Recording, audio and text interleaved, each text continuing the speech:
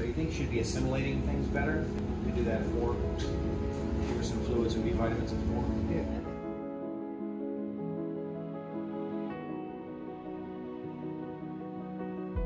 We were watching her closely the first few days of life, of course. We have cameras in the stall.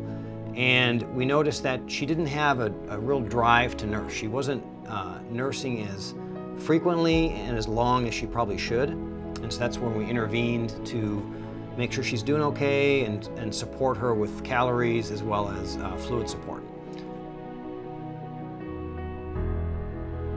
We create hand rearing plans just in case we have to step in and help the mom out a little bit.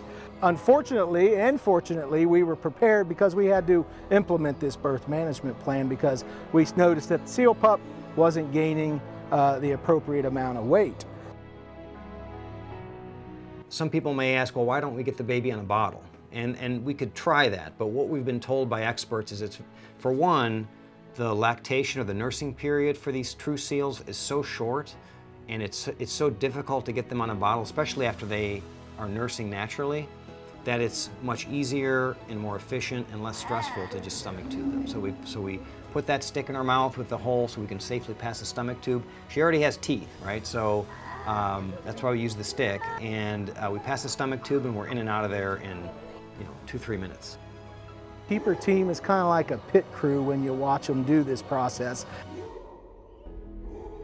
We want to get her stronger, and we're hoping that this fish formulation we're using will work. You have to caution that in nature, these harbor seal pups, a percentage of them, up to a third, don't make it because of starvation, malnutrition, infections, predation, etc. So certainly in nature she would have had a really hard time. In a zoo setting where we could jump in and provide that support and supplemental feeding and fluid support, she has a chance. And so we're all rooting for her.